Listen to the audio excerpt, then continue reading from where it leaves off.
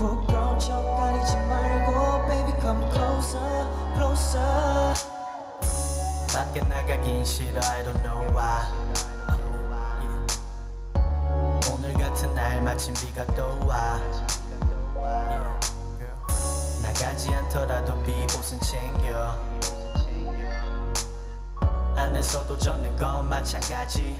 우리가 할 수 있는 건 한 가지. 어차피 달력 위에 숫자는 빨개. 지금 네 얼굴처럼 하루 종일 여기서 보내. I can do it all day cause you are the love. 너는 멀리 해도 돈이 최고라는 사람들 널 경험해보지 못했지. Now baby let's rock the bed. Baby yo now rock you with the best. Someday in my bedroom, someday in my bedroom. 이건 구름 위를 걷는 느낌이야. 이건 구름 위를 걷는 느낌이야. Someday in my bedroom, someday in my bedroom. 이건 구름 위를 걷는 느낌이야. 이건 구름 위를 걷는 느낌이야. Yeah. Don't worry about me. 나는 24시간이 모자랐지.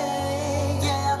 Girl you can do anything. 우리 말곤 아무도 없지. 네 몸에 물기가 바를 새도 없이 따뜻한 네 안으로 들어가지. 해가 뜨고 달이 질 때까지. 영화를 보러 가는 대신 우리가 직접 주인공이 되고 난 그 누군이 될 테니 넌 날 자유롭게 타는 손오공이 되고 해는 no problem. Let's pretend it's a late night. 할게 뭐고 무지네 앞뒤 좌우의 차이. 우린 자격증 따윈 없지만 we could do it like pros and you know it right.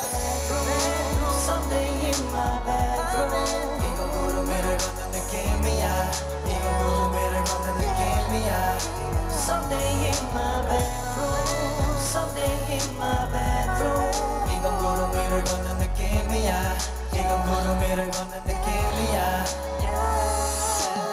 Saturday to Sunday 멈추지 않아 all night all day. 저 문을 잠궈 아무도 못 오게. Monday to Friday 난 나만 생각해. 색다른 걸 해보고 싶어 그래. 준비해. Someday in my bedroom, someday in my bedroom. 이건 구름 위를 걷는 느낌이야. 이건 구름 위를 걷는 느낌이야. Someday in my bedroom, someday in my bedroom. 이건 구름 위를 걷는 느낌이야. 이건 구름 위를 걷는 느낌이야. Sunday in my bedroom. I just wanted to be me and you. Sunday in my bedroom. Curtains down, but what a great view. Yeah. Sunday in my bedroom. I just wanted to be me and you. Sunday in my bedroom. Curtains down, but what a great view. Yeah. 감사합니다. 감사합니다.